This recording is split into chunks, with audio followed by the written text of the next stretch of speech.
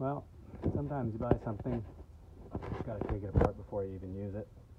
And this is a Stihl bicycle style brush saw, but it's their larger battery powered one called FSA 135, and I bought it to be able to retire a similar brush saw also from Stihl, and I just couldn't resist opening it up to see what the motor was and how it was all done. And as is often the case with Stihl products, I'm pretty impressed with the build quality and the engineering, and I'm really impressed with how small the motor is.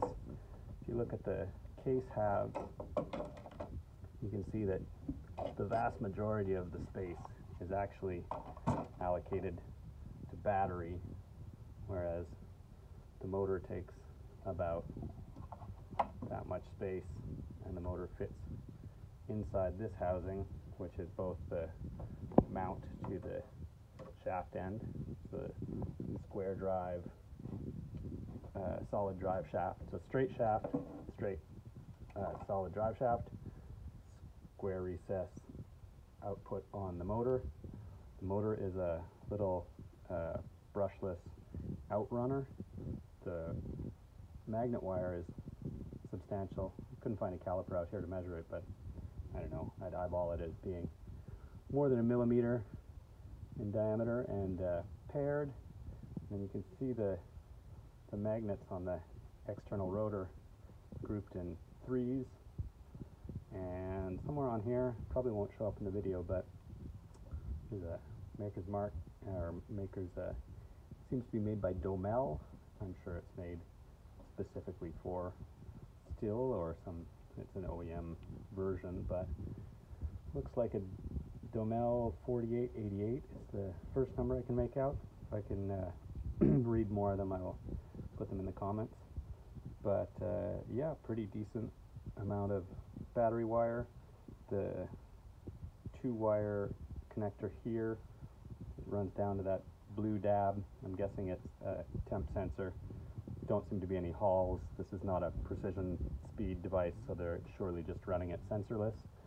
And yeah, the big demand on this is going to be current through the phase windings. So here we have substantial phase wires, fair bit of heat sinking on the speed controller, on the motor controller, and then all of that gets cooled by significant amounts of airflow. This fan fits on the back of the motor. It's actually a hardwareless mounting. They've just molded that kind of triangular shape fit here, and then there's an E-clip or a circlip that holds it on, and so it covers up a good chunk of the back end and forces the air to be flung out from the tail end after passing through the armature and across the stator wires and flung out by the rotor, and it gets ducted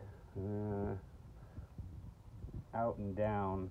So intake is all from this face, and that sits in the case such that it can be drawn. It draws the air up through this mesh filter that's easily removable for cleaning.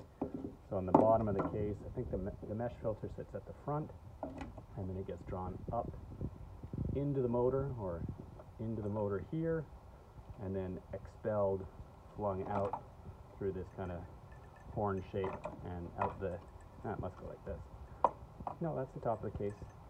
It goes out the bottom, but it only goes out one side of the bottom.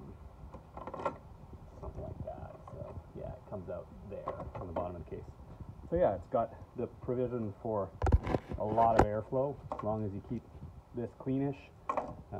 This is for sure moving a ton of air, and it's running it straight through the windings, so, and a temperature sensor right on top of one of those stator poles. So yeah, no reason it shouldn't take a lot of current and put up with it for a long time. And this is also, I think it draws air across the controller first. I think that this kind of, in fact, sits like right inside the screen filter. And then the rest of it, you know, this is canned and potted, and all of the connections look really solid.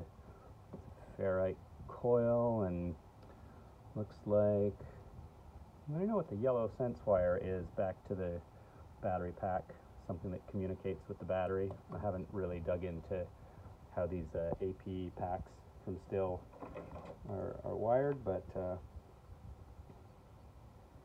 their BMS must be inside them.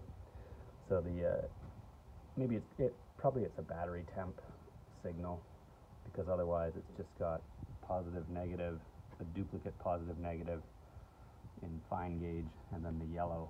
So yellow is probably a thermistor or a thermocouple to give the ESC, give the controller some feedback on battery temp, so that it could shut down if the battery got too hot. Although the battery itself would be able to shut it down, so who knows, probably just redundancy.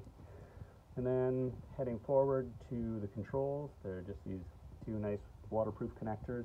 Once they're installed in the case, they line up perfectly, and there's like perfect strain relief, nice tidy cable routing, and runs up to the hand grip, which is, you know, it's possible that even one of these moldings is the same as the gas saws. In the gas saw, this would be your kill switch. There's obviously no LED of battery, and then you have interlock and then trigger on the front. And in this case, with the electric model, power on, and then it'll show you battery state of charge, and then interlock and throttle. So yeah, there must be a hall throttle in there for variable speed, but it's pretty robust, pretty well done. All in all, I'm really impressed. I'm surprised at how small the motor is, but the wire gauge suggests that they're really able to put a lot of current through it. And yeah, it's got me excited about the prospect of making one of these out of an outrunner and a scrap John's thread brush saw that I have around here somewhere. So yeah, I looked online before buying this to see if I could learn more about the tool, and I found no information. So here's me trying to contribute a bit with a quick teardown video. Stihl FSA 135. It's 2024, and I'm in the Canadian market, so this is what they're selling right now. All right, hope this is useful to someone. Take care.